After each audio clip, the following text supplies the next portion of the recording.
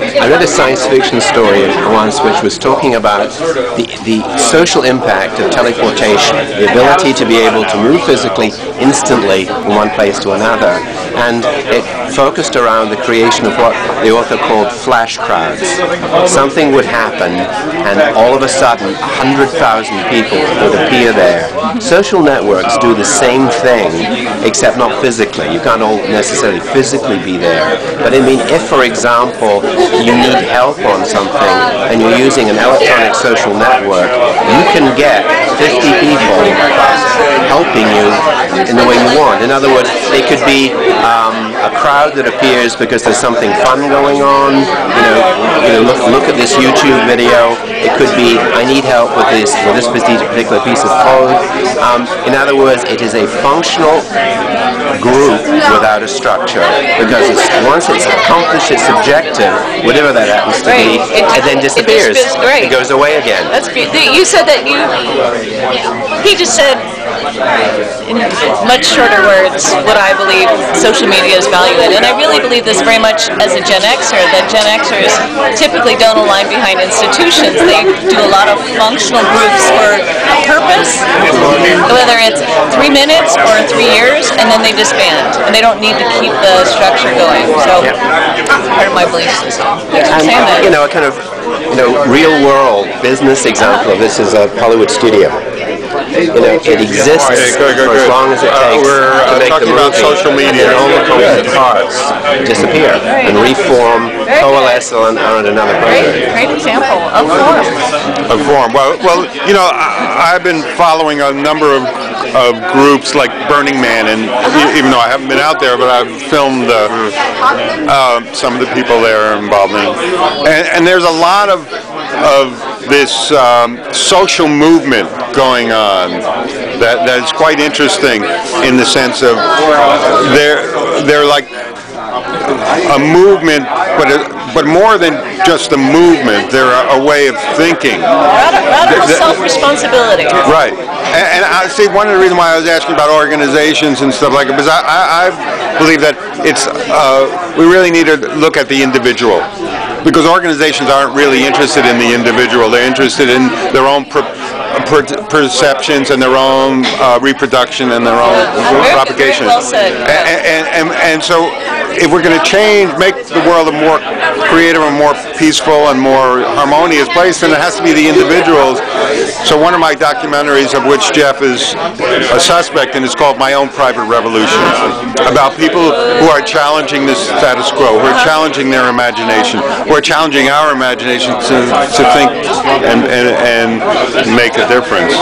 And I think if we look at social media as individuals trying to make a difference on an individual basis, how much more powerful that is, the voice of one person who stands up to society or up to the status quo and tries to just make a little difference, change. And yet, because it's social media, it's not one individual fighting the institution, as in my power versus your power. It's basically just, this is where I'm going. Right. And then, like you said, you can the functional connections that form and then disband. And the beauty is that social media is often very connected to institutional things. I mean, a lot of the stuff that I write about and blog about is linking to an article in traditional media, or pointing to an event that's structured and organized by my community, or an institution in the form of an establishment or a business or something. So it's not like I'm separate from society or disconnected. It's that I'm carving my own path for how I'm going to move through it, and I'm empowered more through my individual connections with others. But I'm still I'm assembling and using the various pieces of society. I'm not fighting them. I'm just picking and choosing the ones that support the direction that I'm going in. One of the things I think about is about the butterfly syndrome. A butterfly flaps its wings, and it can not only change the direction of a storm, it can create a storm. And that creating a storm is the thought behind the individual. Yeah. What? It could tip a storm. Right. Yeah. That it creates it. It could tip it. But if we look at that from an individual basis, so your thoughts, just in, and you're flapping your wings, your imaginary wings. That's what I call it. It's the difference that makes a difference. The difference that makes a difference. Very good. You even know her. And she's actually just rubbing her wings. I knew there was something strange about this butterfly. One of the things that's going to happen is that you'll get this group coalescing instantly, and then most of the group moves on, but some people stay. So there isn't a division between traditional structure and this, because in fact this can evolve into that. Some people decide, of the 50 people working on this, there's 4 of us who really see eye to eye. Let's actually work together, form a company. Well, the interesting thing is that we do that in many ways in business by going into a store that maybe has, like we're here in the Diner.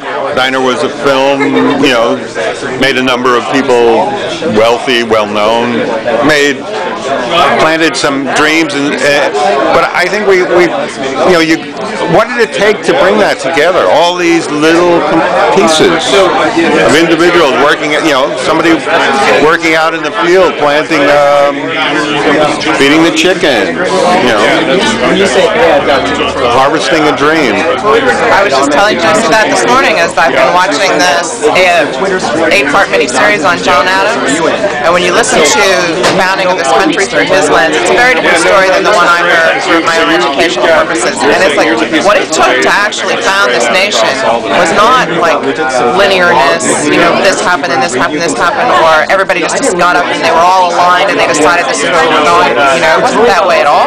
It was a very small snippet of time when everybody was all together trying to decide they wanted to do that. And the other time it was everybody was doing a little here, a little here, a little here, a little here, that nobody could have orchestrated. It was just people doing what they needed to do, how they needed to do it, with the people they needed to do it with. It could be interpreted as a terrible mistake, that in fact, we could still have a monarchy here. We've had to suffer through this Republican form of government. But if you listen, I'm British. You're forgiven. I'm from New York. Well, that's like having no country at all. No, I live on the. Hey, I live on. I married a New Yorker. And, you ask her, what nationality are you? She says Brooklyn. I mean, it's. Well, I live on the island of denial. Yeah, it's an island unto itself. But that series is very good. Really enjoy it. Have you read the book? No, my mother was reading the book. She was having a hard time with it, so I'll watch the movie. It's very true to the book. But one thing to think about in this social media, if we go back and look at the founding fathers, I'm sorry, sexist fathers. Hey, it works. You should see the program. It's very clearly founding mothers too. No, we know that. But the interesting thing is, if you look at Thomas Jefferson's writings after he was president, and even to his death, he predicted where we are today. Because he understood that we really had to have he was more interested in a free press than a strong government. He was more interested, he said we need to rethink and reinvent ourselves, and he was careful. He said, we have to really pay attention. I have on one of my websites, I have quotes from Thomas Jefferson, which are quite interesting, along with quotes by Henry Miller. Henry Miller. Oh, Henry Miller. What I find fascinating that just kind of clicked into place to me is that there's this real juxtaposition between Thomas Jefferson and John Adams. Right. They were together in this, but on polarized sides of the equation, and they were fascinated with each other. So on one side you have, yes, absolute freedom of the press, people doing what they need to do, saying what they need to say, and then John Adams comes back and says, you got to be careful. I mean, if we get get what we want, we're going to be self-governing, and oh my God, what are we going to get when we're self-governing? So that there's both of these polarizations at the same time that have to happen, because if we're not careful, we'll get what we deserve. But think about this. We've been in this same war, the same violence, the same propaganda, the same fear since before the beginning of recorded time, before forever. We've been still in this same soap opera, the same revolving door, having the same wars every 20 years. Every 80 years, there's the same war. Well, no. Every 20 years. Yeah, but the type of wars switch. Well, you know, that's a whole other subject. But I mean, if you look at society itself, but the question we don't ask is who benefits from all these wars? How, when you have 98% of the population who don't, or 99, except for a few people, and the war really, to me, I've been thinking more about is the power of fear and the fear of power, and that the people who benefit from war are the people who are in power, who want to stay in power, because people are afraid of not belonging. Revolution would flip that on its head, and that's part of what it said, is that people, they believed in rights, the right of liberty and justice, is what they're fighting for, and human rights, not just for a nation. And they knew they didn't want to fight, but they knew that it was going to come down to it. They were going to have to fight for those rights. So the war wasn't about staying in power, it was about taking power away from somebody else. Right, but who was in power? The founding fathers. They were wealthy people, weren't they? Didn't they have money? Weren't they? Yeah, but talking about the war in Iraq, who benefits from that? Everybody who drives an automobile in the United States that relies on cheap gas. Yeah, but we don't get gas from there because they can't get it out. Well, I don't know. But I'm just saying is we need It's more complex than that. So who benefits from that is Saddam Hussein's not in power anymore. We all benefit from that. I don't know about that. Okay. Yeah, but maybe he kept the balance in that. Well, see, this is the challenge, is because why is there a Saddam Hussein out there? Is because the Iraqi people are who they are, and that's the kind of leadership that they needed to keep them together. But that kind of leadership is not acceptable on the world stage. Are they any different than us? And have we ever had leaders? George Bush said, "I don't have to answer to anybody. I'm the president of the United States." He doesn't have to answer. The leaders of the world have always felt that they were independent. What? You're not a Republican, I think. I'm neither. I don't believe in our. I think we need to reinvent ourselves. Well, I think technology gives you the opportunity to reinvent your society with every major change. But it's the people who use the technology, not the technology itself. In 1900, 50% of the American population worked on farms. It's now 2%. A change like that, 48% of the population going from a rural environment to an industrial environment, is a massive change. And it was driven by technology. Right, but think about where we are now. The price of I went into my pizza place 2 weeks ago, and he jumped from $2.25 to $2.75. That's exactly what I said.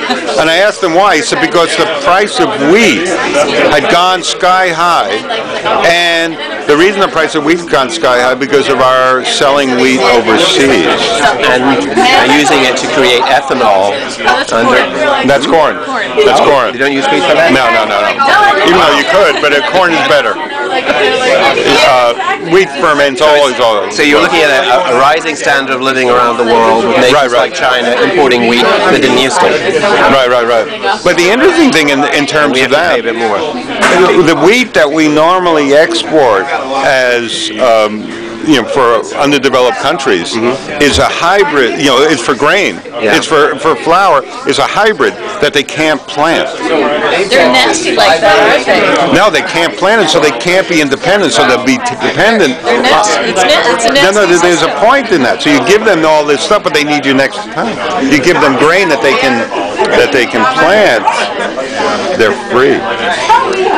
Conspiracy. No. I'm just saying there's always something else going on. She's a mischievous one. We have to watch her. That's why her name is Jessie Newburn. Newburn, I think. Edison. What the hell? Newborn. Burn, you know, it's all the same. Good Scottish name. Listen. Yeah? Oh, hallelujah. I have a Scottish name. A Scottish name? Yeah. What does he know? And I should know. I'm Scottish. Now, do you drink milk in your tea? Yes. Except when it's not available, in which case I drink it. I'm flexible like that. But so the question I have about new media, the social media, to go back to that since I'm running out. I have to get the other one. Like, you got a big heart in there, don't you? Yeah. Is it strong enough to stand on its own as a model for a social change? No. Because it's not about the technology, it's about the thinking and the mindsets and the value systems underneath that are actually using that technology. So it's not, it's the people. So that we're still kind of trapped in our running with our shoes together. And your thoughts? Well, I mean, I agree with the thinking that things alone don't change. I mean, the access to stuff doesn't make things different. It's how people use and apply them. So my sense is that it's a kind of a chicken and the egg thing with the social media, in the sense that the people who are attracted to the social media are the people who are thinking in a way that's different. So it has more power because, I mean, the people who find an attraction to and use and are willing to overcome the hurdles of the discomfort of being transparent and... Are you trying to catch my boobs? Or Hey, this is...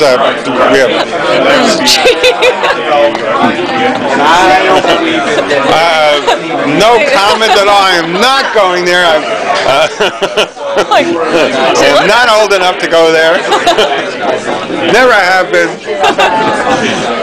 So I believe that the technology, the social media technologies that are available, have a certain resonance and attraction to a certain type of people that think in a certain way, that are leading and exploring and at the edges of it. Because social media can be very uncomfortable. I mean, it can be really uncomfortable to be so transparent and to be so out there, and that is not for everyone. At least not at this point. It's not mainstream enough yet that everyone feels comfortable to be in it. So the people who are in it are bringing that new thinking that Sherry spoke of, that is making it more powerful and more effective for a movement and for transformation and all that kind of stuff. I was just listening to a lecture that somebody who works at Google was talking about. And Google's kind of leading in terms of organizing people and using social media. I mean, they're leading the pack on that. And one of the things they said is everything in that company is put on their intranet. They record and they document everything. And part of the challenge that they have now in managing people is that when somebody comes and they ask a question or they want to know something, is that the management or anybody they're asking has to turn around and say, did you look on the internet? Well, if you didn't, you better go. Well, if you did, then you better figure out how to find it on the internet, because it's like we're not going to reduplicate and keep talking to each other using this kind when it's all out there. So get all of the information that you need because it's out, available, and then figure out what you're going to do. And so that to me is just like this huge, that in itself is a huge shift about getting people to use technology. So Sherry and I, one of the ways that we became social media queens, and we are social media queens, is we decided to have a party 2 years ago. And what we did was, we said, let's figure out how to blog. Let's tell people who's going to be at the party. This was 2 years ago, right? So this was kind of cutting edge back then. And we were these kind of early 40s women, you know, sitting at her kitchen table, being able to go like, what are we going to do? So we had a party. We sent out a beautiful, stunning print invitation. But we didn't include all the information on the invitation intentionally, because it said, in order to get the rest of the information, you actually will have to go online. So what we were saying to our people in our network was, we want to be online, we want to be using social media, and we want to be out there, we want to be broadcasting who we are and what we're doing so that you can know us better. And if you want to come to this party, rather than just showing up at this party in the middle of the suburbs, you'll actually have a sense of who's already there, because we'll be blogging about it, and linking to people's websites, and people making comments and all that kind of stuff. So the way that we became these social media queens today, 2 years later, we have tons of blogs and all, tons of parties, is by doing a hybrid of like connecting with people face to face, but then asking them to come online. One of the things that we do is we have these parties called American City Girls parties, and people come, and we're very clear. We do the same theory, the same system. Hi, here's this gorgeous print invitation with a handwritten note and a hand-addressed envelope, but in order to get the actual information for the party, you're going to have to go to our website.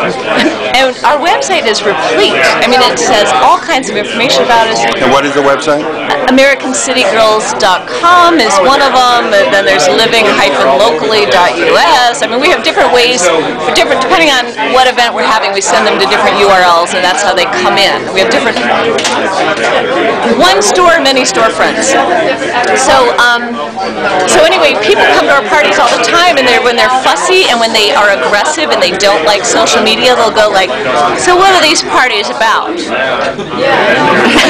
And one of the things that Sherry and I have kind of had to hold to is saying, to be able to be really bright and not get caught up in their question, but to actually turn to them and go, you'll find all kinds of information on our website. I'm sure if you just spend a little time and click around, you'll learn all kinds of things.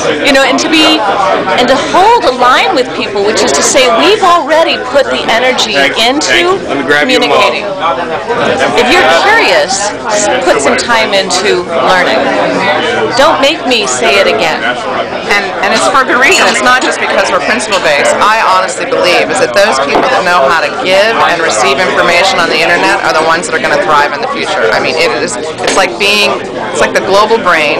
That's kind of an overused term, but it actually is forming. And in order for us to actually do and know what we need to be doing and where we need to be going, we're going to have to get your information that comes across the internet. So I formed on Facebook a Facebook Nation. Aww. They're the idea of, again, about the flapping of butterfly wings. So that maybe we as an internet community, without any boundaries or borders, can make a difference. It's just the activity, the next step. So I formed that, and I'm watching what other people are doing, and they're not doing anything. So and I try and plant little things, and we'll see. It's just an experiment. I have about 100 websites also. Really? Yeah. Are they connected and people No, not really. That's what we're working on, is trying to get them all connected.